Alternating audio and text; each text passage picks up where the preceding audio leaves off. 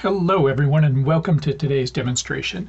Today we're looking at Neo4j Desktop version 2.0.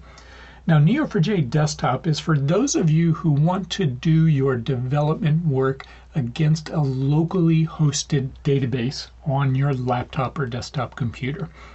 Now you might be in an air-gapped environment with no access to the internet, or maybe you just prefer to work against a local database. And if this describes you, Neo4j Desktop is for you. Now the first thing you might note if you're used to Neo4j Desktop version 2 is a refreshed user interface that looks very similar to our cloud interface for Aura DB, which is our fully hosted, fully managed in the cloud database service. So if you're used to using Aura, you'll feel right at home in Neo4j Desktop version 2.0. And you can see that some of the options which were maybe a little bit hidden away in release 1 are now very easy to access. Things like installing plugins, things like in creating multiple databases against your instance are now easily and right front and center accessible.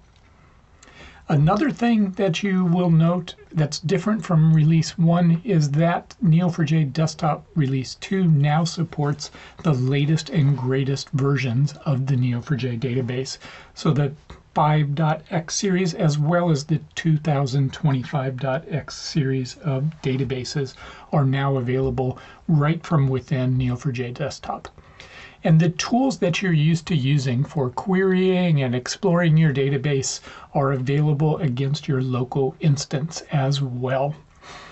You can also use Neo4j Desktop to connect to remote instances. In this case here, I've got a connection to a remote instance on Aura DB, where you can use the same capabilities, query, explore, import locally against a remote database that you could use against Aura as well. And so that's Neo4j Desktop Release 2. Again, it's for those of you who want to develop against a locally hosted copy on your laptop or desktop. And it offers many of the same features that you're used to using in our cloud service. Thanks for watching.